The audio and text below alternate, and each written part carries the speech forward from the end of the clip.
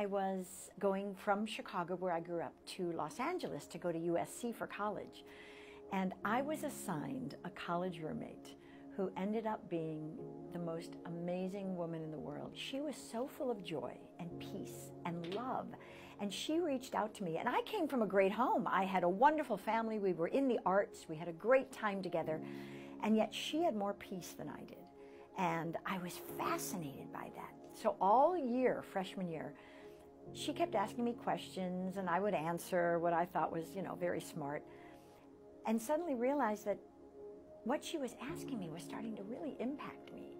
And I started thinking about it more. And then I would come home to the dorm room, and her Bible happened to be open to just a place we had been talking about that morning. And I didn't realize till later she had this all worked out. I had no idea.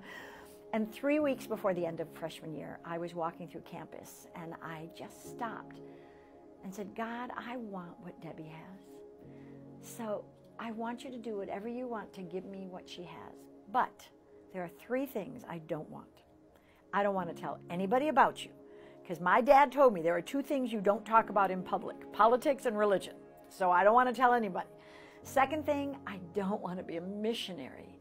The missionaries I've seen at my church were miserable. They dressed dumpy. It was just, I didn't want any of that. And the third thing, I didn't want to go to Africa, because I thought that's what happens to anybody who becomes a Christian. They just have to go to Africa. So I said, other than that, you have all of me. And I waited, and I thought maybe there'd be some lightning or something, and nothing happened. So I went, oh well, and I went to class.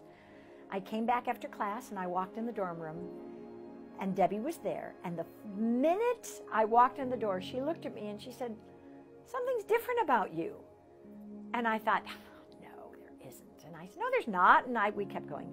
That night we were doing homework, and she looked at me and said, Karen, something is different about you. What's going on?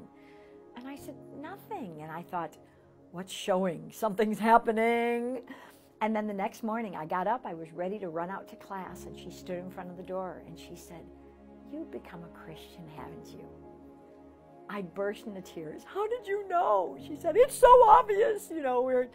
And so I hugged her, and I said, I'll talk to you later. And I went out the door, and when I shut the door, I remember thinking very clearly, only Debbie. I'm not telling anybody else. She's the only one. And I went to class. I came home. I told her all about it. And then the next 3 weeks of school, before it ended, I didn't tell a soul. And I went home, and I decided the same thing. I wasn't going to tell anybody. And the first week I was home, I sat down talking to my mom, and she said, I have to let you know your dad and I are talking about getting divorced.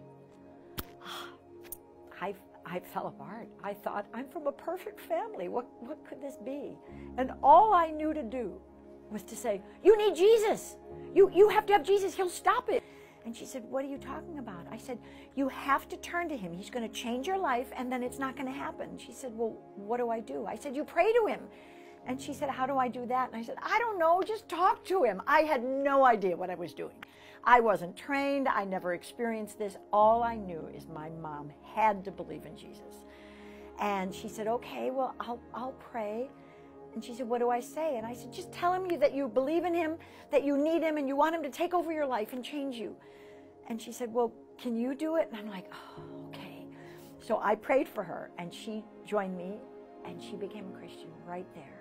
My parents never got divorced. Years later, my dad became a Christian. They were married 54 years, and it was an amazing, life-changing experience. But I still didn't want to tell anybody else about him. So the irony is, the 3 things I told Jesus I didn't want, through the years, every single one became the greatest joy in the world. I love telling people about Jesus. I'm a missionary in Hollywood. It hit me years later, wait a minute, this is the world's most influential mission field, and we're missionaries here. It was a crazy concept. And then my family took a trip to Africa a few years ago, and it was the highlight of my life. It was just beautiful and powerful and life-changing. And on the way home on the plane is when I realized, oh my gosh, the 3 things I didn't want are the greatest joys. And then my husband always jokes and said, you should have told him you didn't want $1 billion. I didn't think of that one.